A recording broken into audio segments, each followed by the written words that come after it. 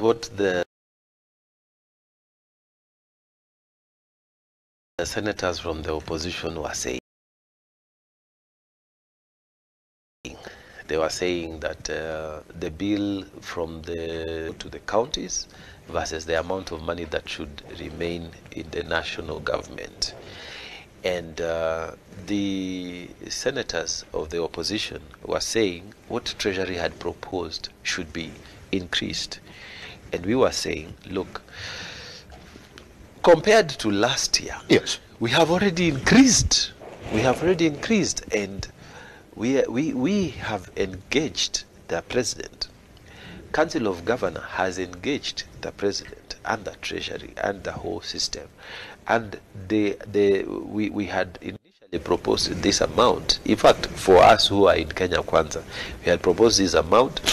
Facts are given, and then counter proposal come, negotiations are done, and this amount is agreed. So we can only do this amount for now. Yeah, this other amount we had proposed is a bit low, but let's do this. Kindly support us. So when we have negotiated, and definitely it was a bigger sum than what they had last time. So we think that first of all, it is good to have good financial and open and honest financial management.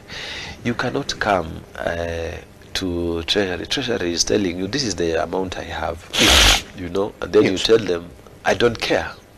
Give them this amount. You see, remember at the end of it, the CEC Treasury, not the CEC, the Cabinet Secretary, the CS Treasury, Professor Njuguna, is an employee of the government.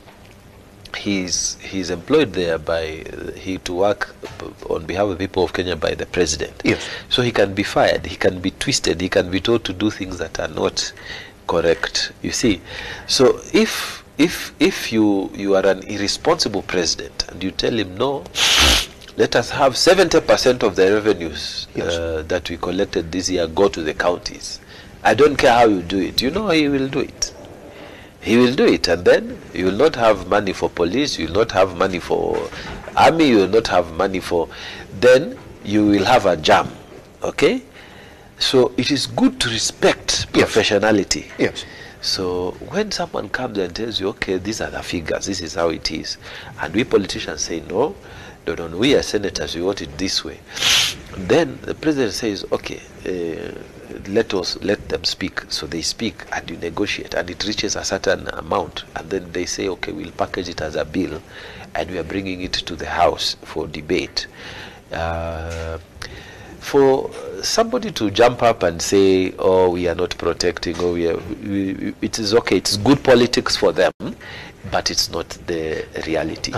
So for me, I think we made the right decision, and the president has committed to continually increase the allocations to the county. Do you know what I said?